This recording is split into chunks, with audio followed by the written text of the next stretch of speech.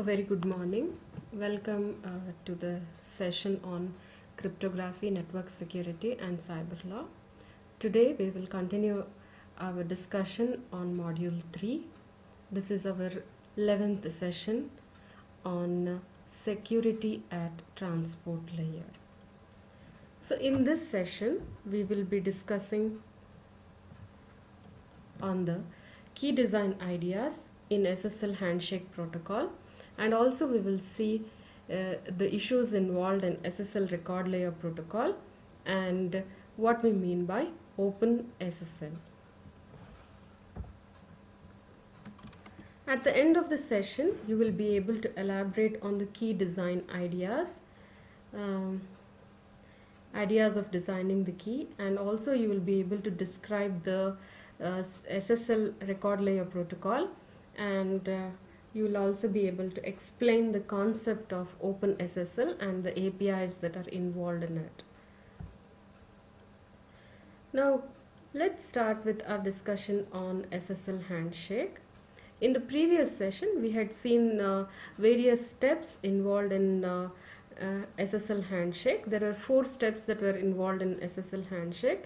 The first step dealt with negotiating of the cipher suite for the new session that was about to be negotiated or about to be begun. And the second step was the server was sending a certificate from its end to the client, so that the client is able to use the public key of the server.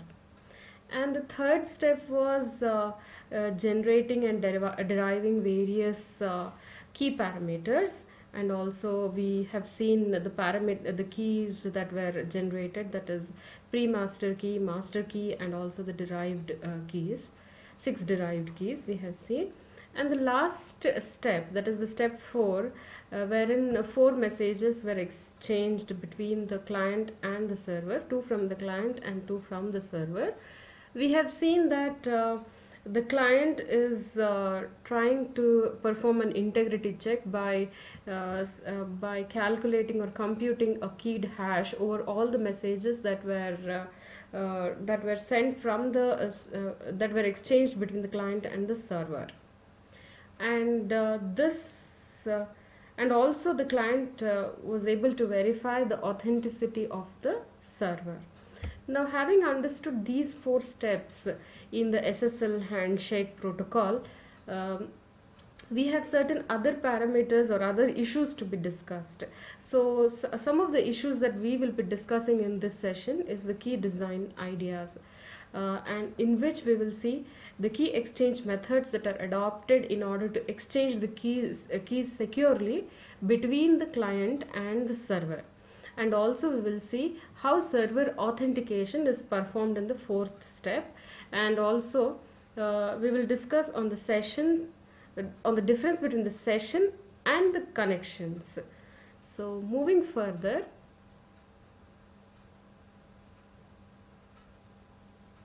okay. Now in the step 2 of SSL handshake protocol, we have seen that server dispatches its certificate to the client. Now once the client receives this certificate, what it does is it extracts the public key from the certificate, and then it uses this public key to encrypt the pre-master secret. Now let's see this in a better way. Now we have server and a client. The server sends the server certificate to the client. The client, upon receiving this certificate, extracts the public key from this certificate. Now once the public key of the server is extracted from the certificate received from the server, the client then uses this server public key in order to perform encryption of the pre-master secret. Now the question is, how do server and client realize on the pre-master secret? Now before that we will see what if the server certificate is signature only. Now, if the server certificate is signature only, which is sent by the server to the client, it means that the client and the server can use this certificate exclusively only for signature generation and verification. It cannot use this pair of keys for encryption. Now, in this case, if the signature is only, if it is a signature only certificate, in that case, the secure socket layer performs or permits the server to create a temporary public-private key pair. Now, once this public-private key pair are created temporarily by the server then signs the public key along with the modulus, which is used to generate the key pair. And these public key and the modulus are signed with the server's private key. They are signed with server's private key. So what is the server doing? The server is first generating a temporary public-private key pair. Now this temporary public-private key pair, out of that the public key along with the modulus value are signed by the server's private key. Now once this is signed, the public key along with the certificate, the signed public key along with the certificate is sent to the client. Now what does the client do? The client receives this certificate along with the signed public key. Now first it verifies the signature on the public key. So this part will be verified, which is sent from the server. And then it uses this and it uses it to encrypt the pre-master secret. Now we have seen that if the certificate is signature only certificate, in that case how SSL behaves. It creates a temporary public-private key pair and then establishes a communication between the server and the client. Moving further, now what are the various key exchange methods available? Now the various key exchange methods available are RSA and Diffie-Hellman. Either one of them can be used in order to exchange the pre-master secret. Now let us see, there are two ways in which SSL can exchange the pre-master secret. One we call it as fixed Diffie-Hellman and the other one we call it as ephemeral Diffie-Hellman key exchange. Now let's see what happens in the fixed Diffie-Hellman key exchange. Now there are, as we are aware, there is a client and a server. These are the two communicating parties who want to communicate with each other and establish a new session. In order to establish a new session, the server, now we are completely discussing about what happens in step 2 and how key is exchanged. Now server has a certificate with Diffie-Hellman key parameters. Now what are those Diffie-Hellman key parameters which server certificate has? The prime number P, the generator G and also the public key of the server. Now G raised to A mod P is public key of the server and where G is the generator, A is the private key of server and P is the prime number. Now all of these three are present in the certificate and this certificate from the server is sent to the client. Now upon receiving this certificate, the client, first what it does is it will retrieve the public key from the certificate. Once it retrieves the public key from the certificate which is sent by the server, it also takes the other parameters of Diffie-Hellman required for realizing the Diffie-Hellman keys. Now the client chooses random number B. Now this random number B acts as private key of the client. And then having chosen the private key of the client further proceeds to compute its public key. The public key can be computed using G raised to B mod P. Now once this public key is computed at the client, now this client will send the public key to server. Now over here we can see the fourth transaction wherein the client is sending the public key to the server. Now once the server receives the public key of the client, it can proceed further with the computation of pre-master secret. Now for the computation of the pre-master secret, as we already know in Diffie-Hellman, it uses the public key of the client, that is G raised to B mod P, and to that raised to A mod P. G is generator, B is this whole set is the private is the public key of the client raised to the private key of server mod P. P is the prime number. Similarly, on the other end, client also computes a pre-master secret. Now how does the client do this? It uses the same procedure as that used by the server. It takes the public key of the server and then uses its own private key to compute the, this has to be G raised to A mod P, which is received from the server. This is the public key received from the server, raised to B mod P. Okay, you can correct it yourself. Now these two will always help client and server realize same keys. Now this key we call it as pre-master secret. Now the question is, why is this pre-master secret called as, or this entire procedure called as fixed Diffie-Hellman key exchange?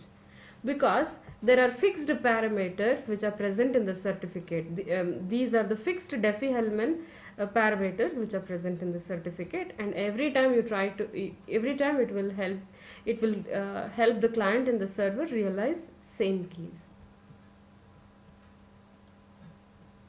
Now let's see what we mean by ephemeral Diffie-Hellman key exchange. In the ephemeral refers to short-lived. Now over here, let us see what happens. The certificate does not contain the Diffie-Hellman key parameters, and the certificate is signature only certificate, and it does not have any Diffie-Hellman key parameters. So the server selects the Diffie-Hellman parameters, prime number P and generator G, and then it selects a private key A and computes the public key G raised to A mod P. Now after performing all this, the server signs over prime number, generator and the public key of server. Now once these steps of selecting and signing are performed, the server then sends the message to client. Now this message that is sent by the server to the client contains the signed parameters, the public key of the server and the signatures. Now the client on the other end receives this information from the server, and then it proceeds with the calculation of pre-master or computation of the pre-master secret as discussed in the previous slide. Now why is this key exchange method called as ephemeral? Since the Diffie-Hellman parameters and the public key may be chosen new for every session, we call it as ephemeral Diffie-Hellman key exchange. Now the certificate does not have inbuilt Diffie-Hellman key parameters. But every time the server wants to communicate with the client, it will choose explicitly the Diffie-Hellman key parameters and then sign it and send to the client. Hence, this variant is referred as ephemeral Diffie-Hellman key exchange. Now, we come to the end of key exchange methods, wherein we started our discussion with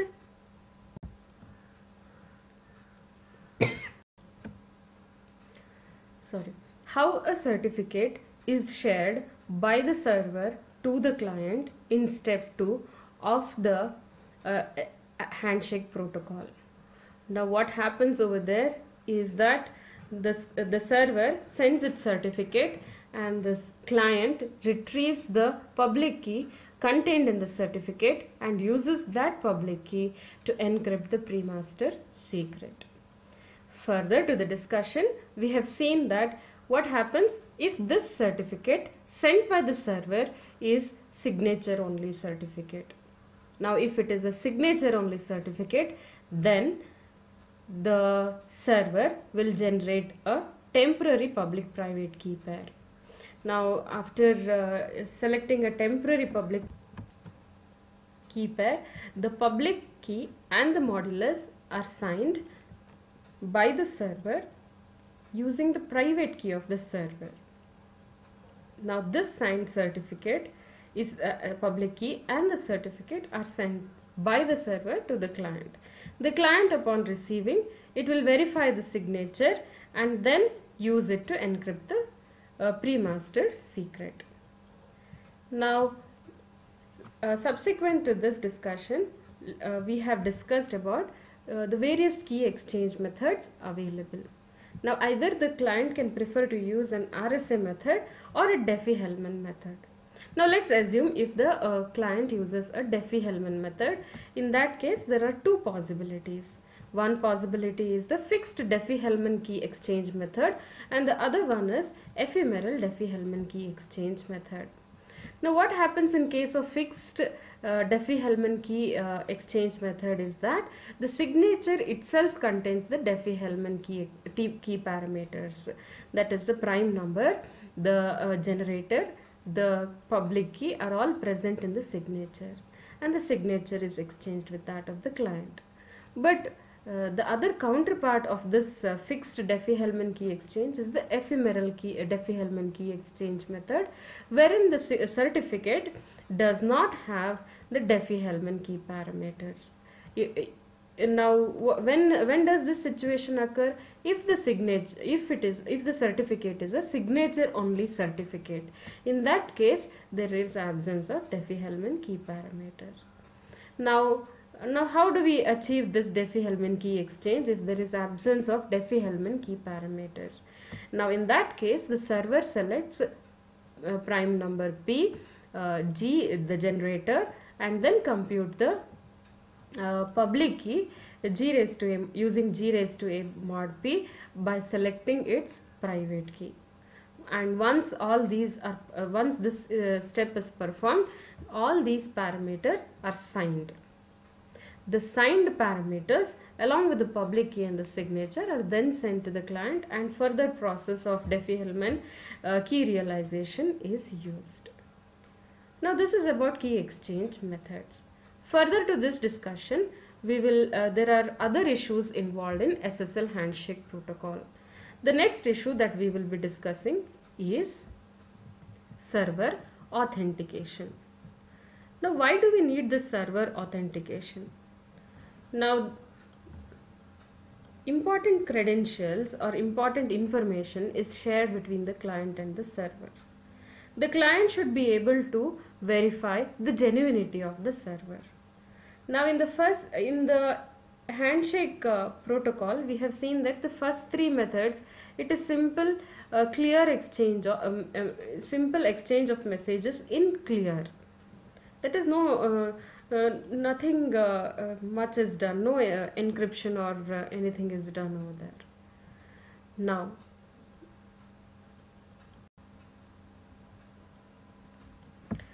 what is being done in case of server authentication is we need to verify the authenticity of the server which is communicating with the client.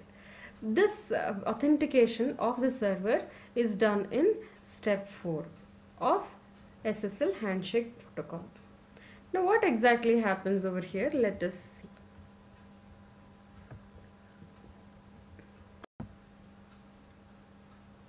Now in the SSL handshake protocol, we have seen in step 1, step 2 and step 3 lot of messages are exchanged as an handshake messages. Now, for all these handshake messages, a hash is computed by both the communicating parties, that is the client and the server. Now, this hash will act as integrity check for the previous messages that are exchanged. Now, once this hash is computed by the communicating parties, they are sent to each other in step 4. Now, the question that arises in our mind is, why is it that we are performing this hashing and integrity check? Now, all the handshakes that are used in the previous steps from 1 to 3, they are all handshake messages, they are all sent in clear between the client and the server, except for the encryption over the pre-master secret. Hence, since these messages are sent in clear, it is possible for an attacker to modify these messages and create disruption to the session establishment. Now, moving further, now let's take a simple example as to what happens if the attacker is able to modify the messages and how we can combat these particular modifications or attacks. Now, for example, let's say an attacker during the negotiation of the cipher suite changes the choice of 128-bit DES key with a 56-bit key. Obviously, if we are using 128-bit DES key, the strength of the cipher will be very high. But what the attacker has done is, he has modified it to 56-bit DES key. In this case, when we use this particular key to encrypt the plain text or the message, it generates a weaker cipher or a less strong cipher. Now, this weak cipher can be easily compromised by attackers. Now, this modification which is done by the attacker should not be possible or should not go undetected. Now, the calculation of MAC in the step 4 helps us detect any modifications over the handshake messages which are performed previously.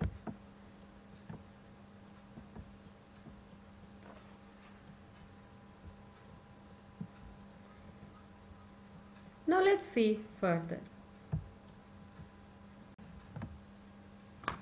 The keyed hash computed by the server is verified by the client. Now the client uses the server's MAC secret to verify the keyed hash. Now the server's MAC secret is one of the 6 derived secrets calculated in step 3. Now this secret is a function of the master secret.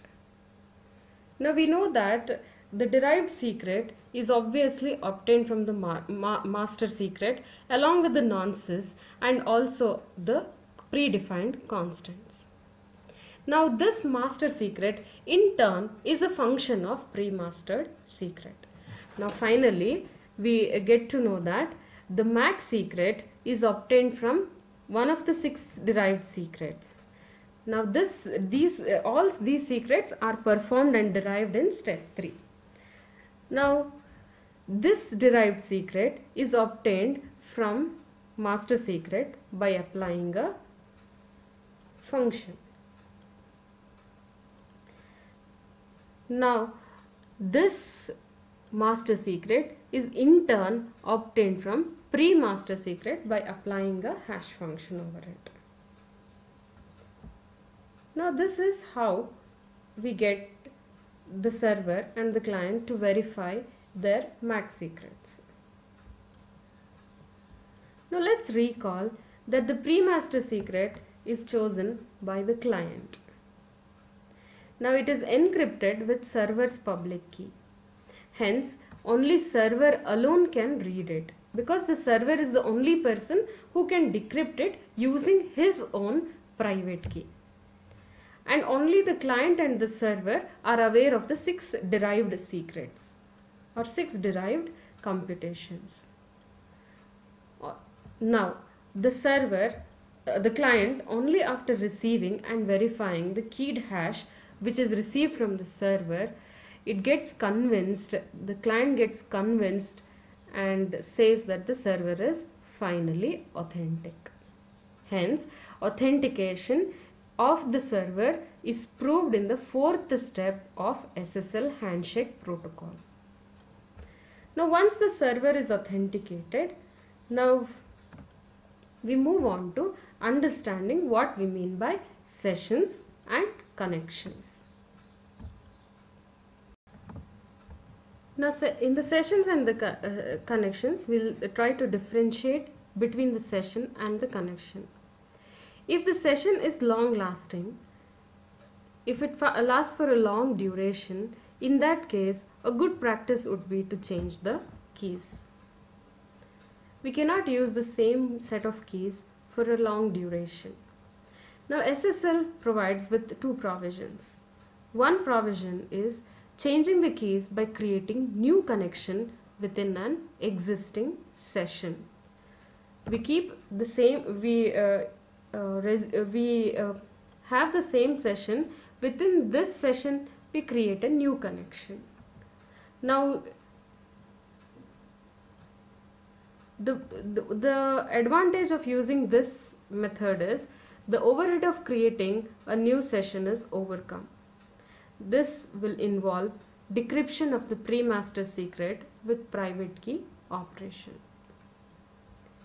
Now, what is the second provision? The second provision provided by SSL is creation of new connection or creating a new connection. Over here, the pre-master secret is not chosen again. A new master secret is computed from the existing pre-master secret. So we have the pre-master secret and we will further derive a new master secret out of this pre-master secret. Along with that, 2 fresh nonces are selected, one each by server and the client.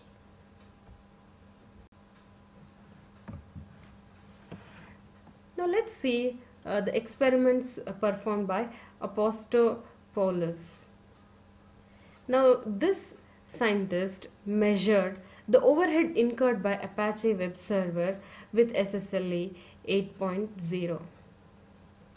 The time taken to set up a new connection in an existing session just took 3 milliseconds.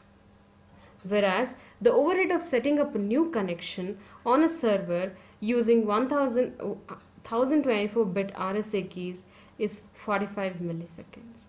Obviously, we can understand that using or establishing a new connection within an existing session will be more beneficial and less lightweight than that of setting up an entire new session over a server. This one will give us more overhead, and the setting up of a new connection in existing session will give us less overhead.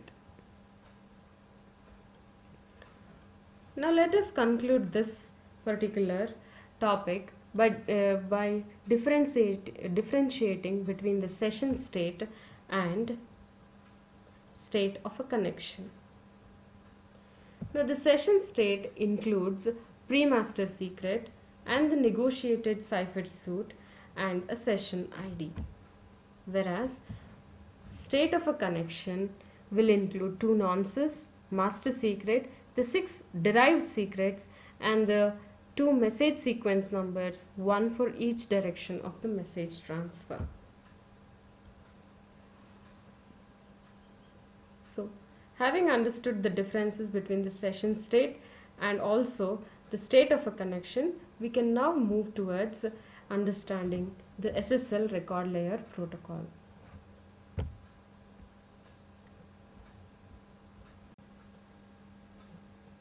The secure socket layers record layer protocol is responsible for transmitting data securely using negotiated cipher suite of the step 1 and also the keys derived during the SSL handshake. Now, the main tasks of this record layer protocol include computation of MAC and encryption computation. This is performed for every message, and also fragmentation is carried out if the data transmitted is very large. Now, if the data transmitted is large, then fragmentation occurs, and each fragmentation is less than or equal to 16 KB. Now let's see what happens when a connection is established. On establishment of a connection, the sequence counter is initialized on both the ends. Sequence counter keeps incrementing for each packet that is exchanged between the client and the server. The sequence number is not sent, but it is used during the computation of MAC. Now the sequence number is not sent along with the packet, but we use it for the computation of the MAC at both sender and also for verification of MAC at the receiving end. The MAC is computed on concatenation of 64-bit sequence and fragment. The next step is, what if the size of the data fragment is not a multiple of block size? Now obviously when it is not a multiple of the block size that is required, in that case we append bits to the data fragment so that it becomes a multiple of the block size. Now this appending of bits, we call it as padding. Now the data fragment along with the MAC and the pad, if required, it is appended, is encrypted. Now after encryption is performed, a header is prepended to this particular encrypted data. So what is done is, initially we perform fragmentation if required. Now if this fragmented data is not a multiple of the block size, in that case we perform padding, that is adding extra bits to make the data fragment a multiple of the block size. Now the actual data fragment along with the MAC that is calculated and the padding, if it is done, totally they are encrypted. Now after encryption is performed, now this entire encrypted data is prepended with an header. That is, an header is attached in the front of this encrypted data. Once the header is prepended to the encrypted data, it is sent to the TCP layer, that is the underlying layer, for further processing. Now remember that the SSL record layer is below the handshake layer, and above the handshake layer is the application layer. Now once this packet is sent to the TCP layer for further processing, let's see the entire explanation with the help of a diagram.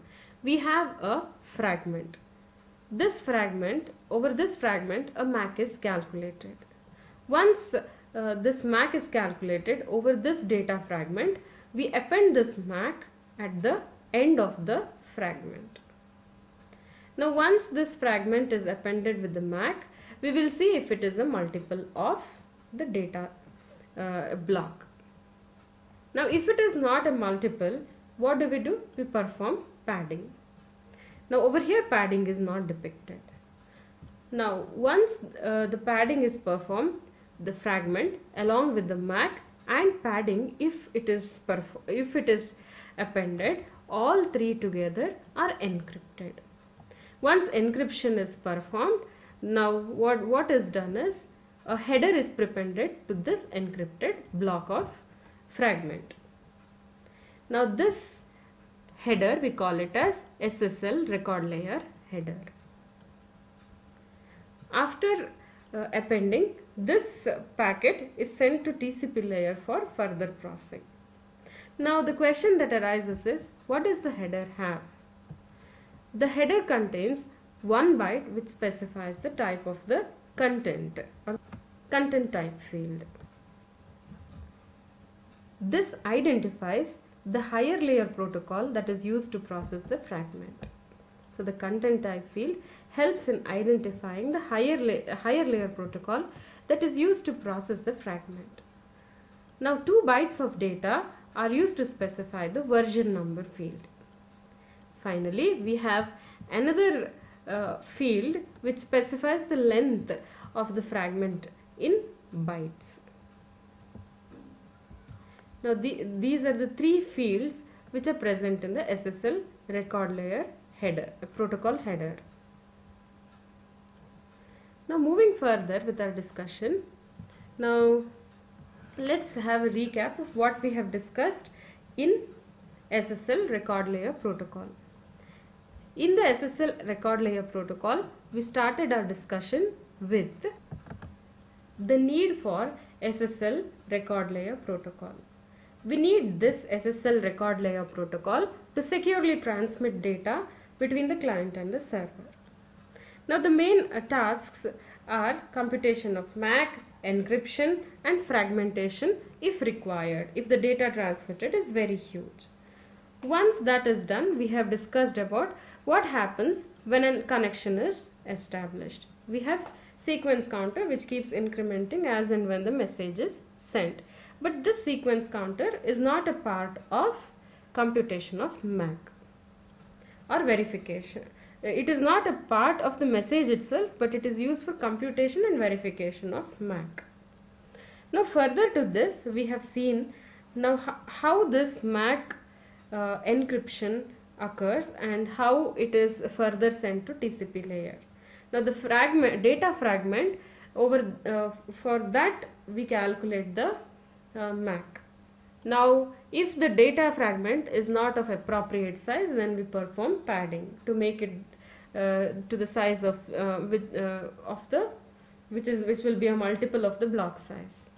Now the data fragment along with the MAC and padding is encrypted, and to this encrypted data fragment we attach or prepend a SSL record layer header. This SSL record layer header has 3 fields.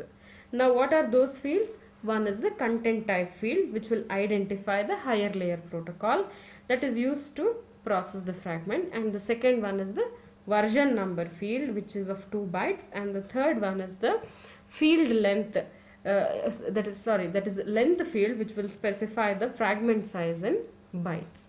The size of the fragment is usually 16 KB. Now moving on to Open SSL, let's see what we mean by Open SSL. Open SSL is an open source implementation of the secure socket layer. It is based on SSL Lee library. Now this Open SSL was developed by Eric and Hudson. Now what does this Open SSL contain? What is this Open SSL open source implementation? It has many libraries.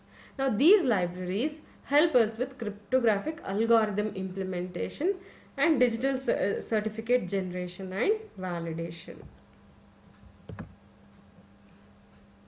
Now what is the use of having Open SSL? Now with Open SSL, it is easy for a developer to develop an application because there are a lot of APIs that are available. Now these APIs allow SSL enabled communication, that is a secure communication, and then easy setup of connection and easy concluding or tearing of the connection, and also helps in certificate storage and management and verification of certificates. Now with OpenSSL, a developer can rely and easily implement an application with required security. Now having come to the end of the session, now in this entire today's session we have discussed about the various key design ideas. We have understood what we mean by SSL record layer protocol, and also we have understood the concept of OpenSSL. Now this OpenSSL is nothing but an open source software implementation of our secure socket layer protocol. Now this protocol implementation has huge number of libraries and APIs which help in easy implementation of cryptographic algorithms and digital certificates generation and validation. Now this OpenSSL helps developers implement secure applications with ease. Having understood security at transport layer, we conclude this session, and if there are any queries, you can email me over this ID or you can contact me over this particular number. Thank you. Have a good day.